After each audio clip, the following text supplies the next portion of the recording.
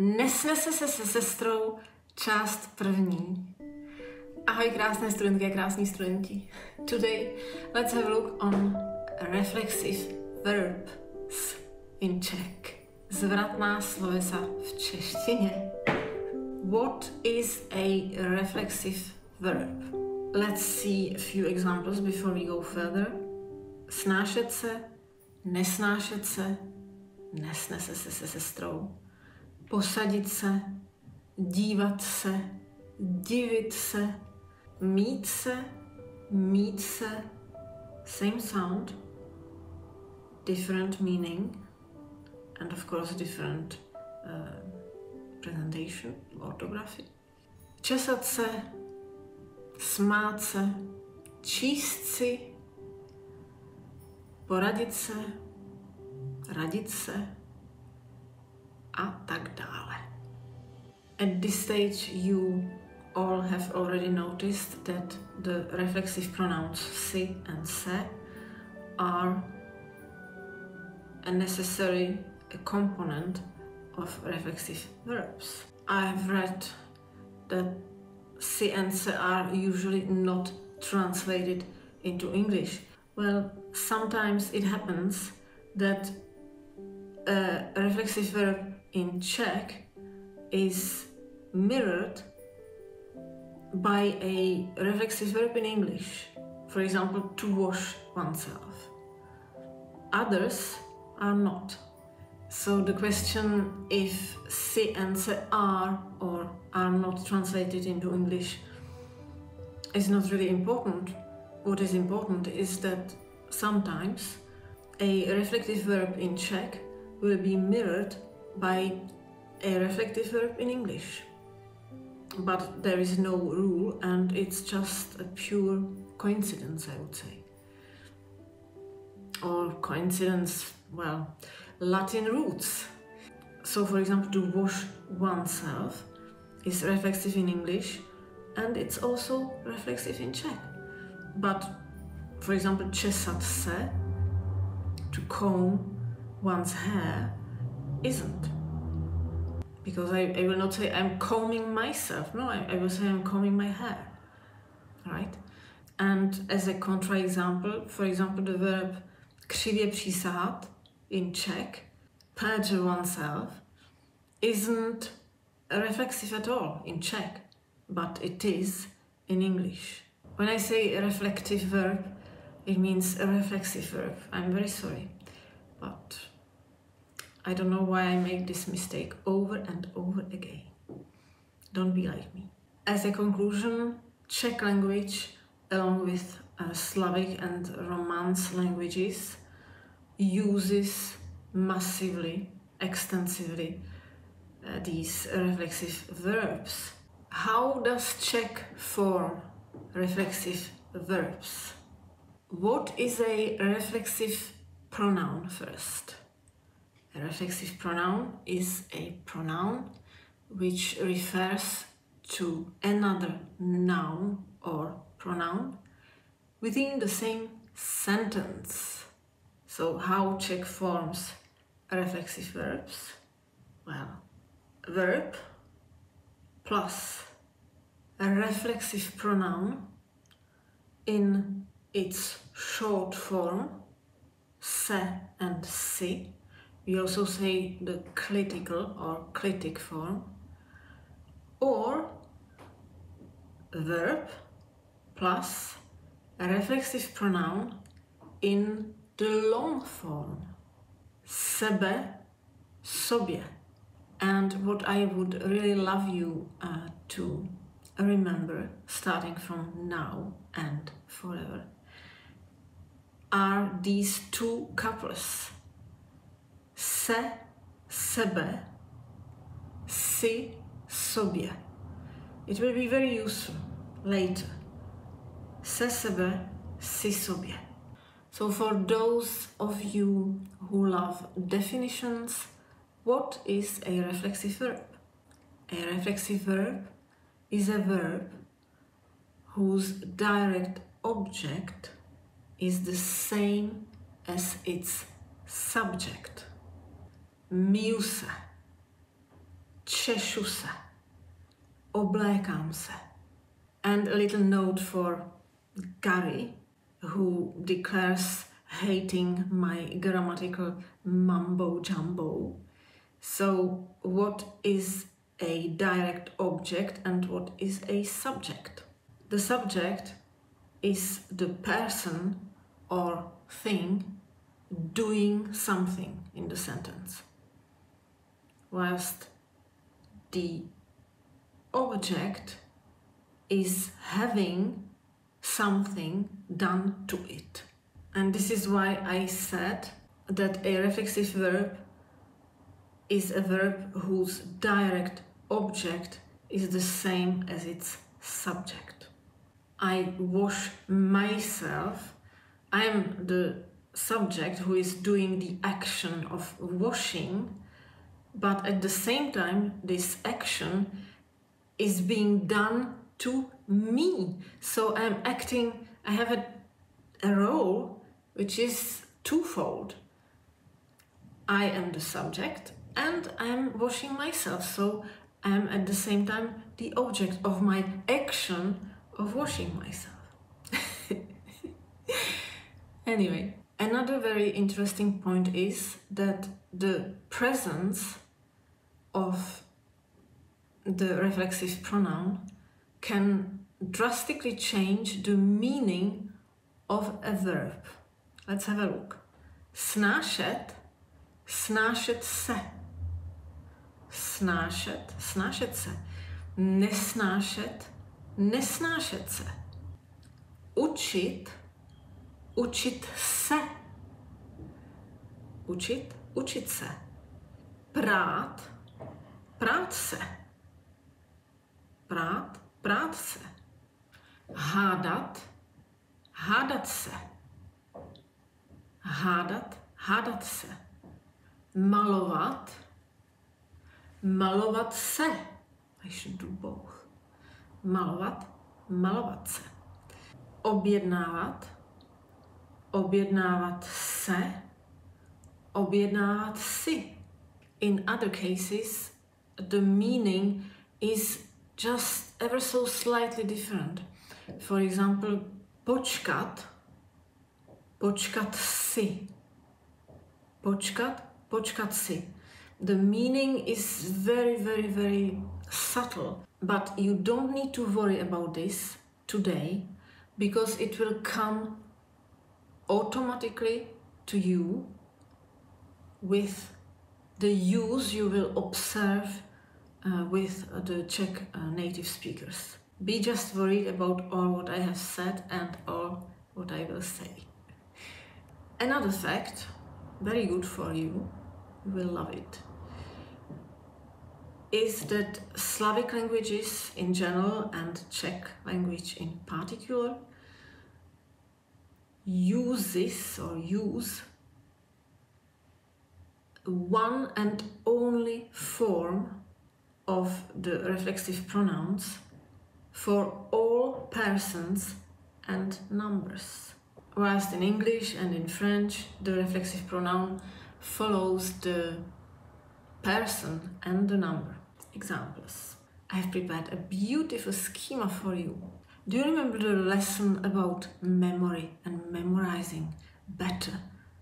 So, schemas. Myju se, říkám si. Myješ se, říkáš si. Myje se, říká si. Myjeme se, říkáme si. Myjete se, říkáte si. Myjou se, colloquial, říkají si, colloquial. Myjí se, classical Czech, říkají si, classical Czech. But trust me, myjou se, říkají si, it will suffice. It's perfect. It's more than enough. This is good, but it works only for the clitic form, the short form, se and si. For the longer forms, it's a little bit more complicated because the declensions step in.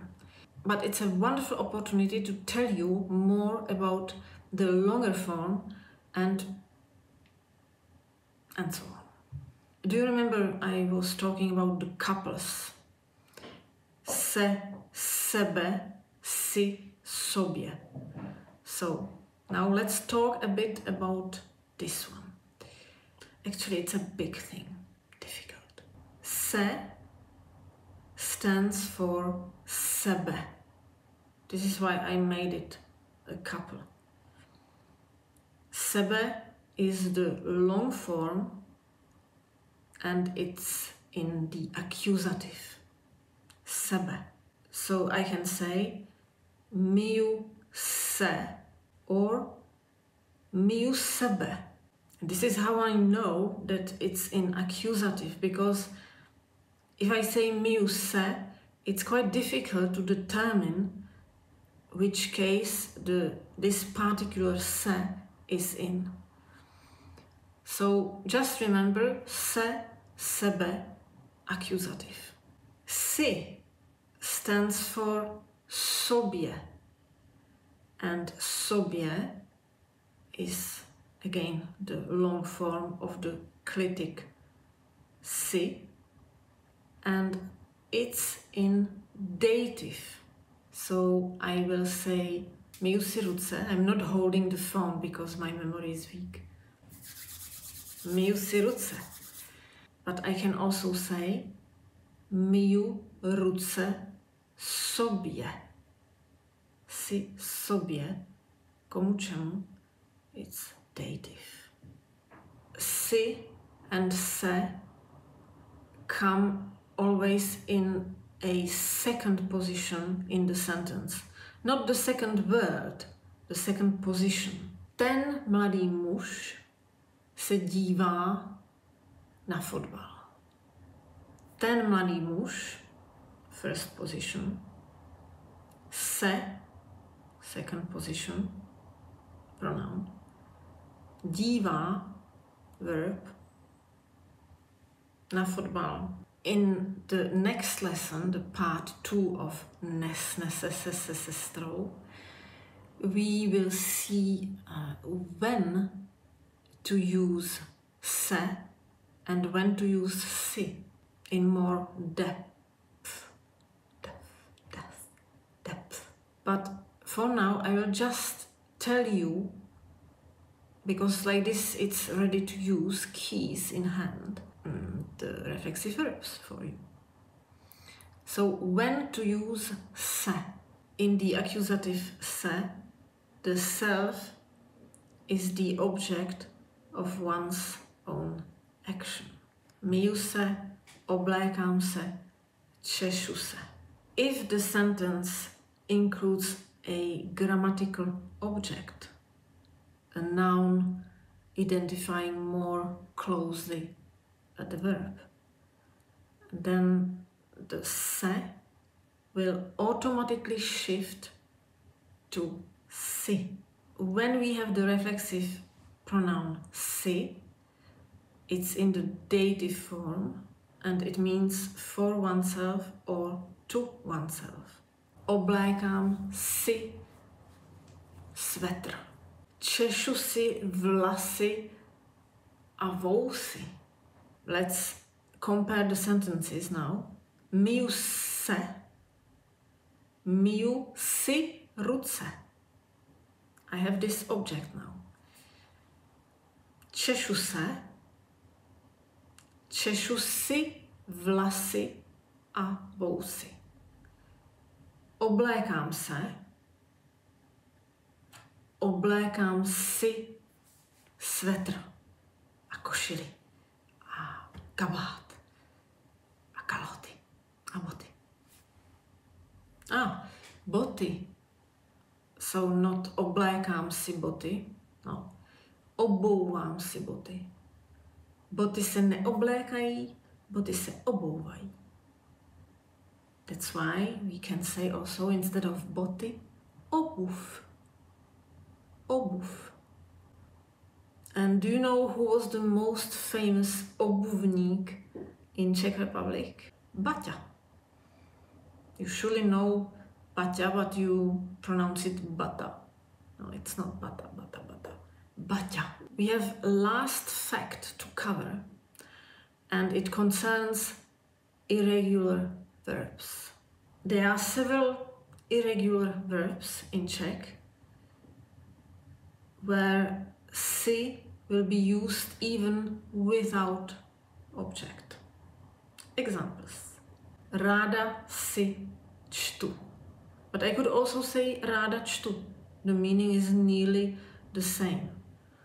Čtu si, čtu. Ráda si čtu, ráda čtu. Dítě si hraje. But if we join the object, it will still remain si. Dítě si hraje s traktorem. Holčička si hraje s panenkou. Chlapeček si hraje taky s panenkou. Obě děti si hrají s auty. But it's perfectly alright to say obě děti si hrají. Or colloquial form, obě děti si hrajou. Nepamatuju si, or I can even say nepamatuju se. It's an exception within an exception. But just know that if you want to say I don't remember, you can say nepamatuju si, nepamatuju se. To se teda nepamatuju. Pamatujete si na tu úžasnou lekci o paměti, co jsem udělala v létě? A vy mi odpovíte, to se teda nepamatuju. Nepamatuju si. And I hope you have noticed that I have integrated and used several techniques of the memory lesson in today's lesson, which was called, do you remember? Repeat after me.